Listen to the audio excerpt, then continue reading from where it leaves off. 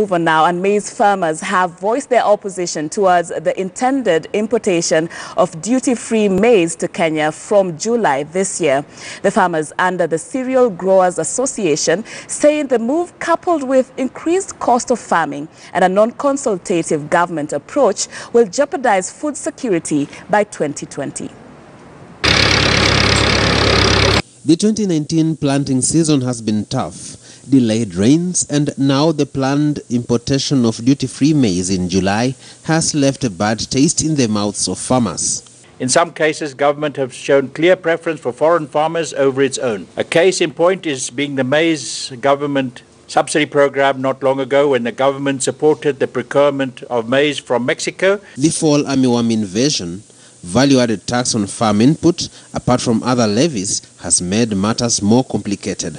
Niko kwa list ya watu 12 ambayo wamefanyiwa clearance. Mpaka sasa hiyo pesa hatujaona. The government has imposed 16% VAT on all agrochemicals, which is making it very hard for us to sustain a suitable cost of production for our maize. Utatumia 50,000 zaidi kuikuza mahindi Kenya. Uingereza, Canada, Amerika atakutolea mahindi gharama yake ikiwa ni kama 23,000.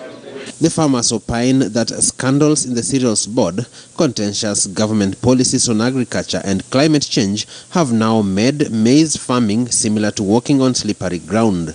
Says its charge, yes, you are not involved in determining the rate, and eventually you do not see what it has done. Our strategic food reserve is now in trouble because they are not going to raise 2 million bags for strategic food reserve. So we're looking at 2020. We should all be concerned about 2020, not 2019.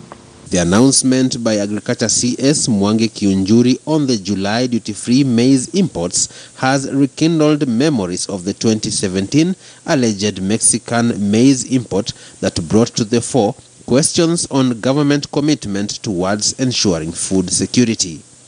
Mark Namaswa,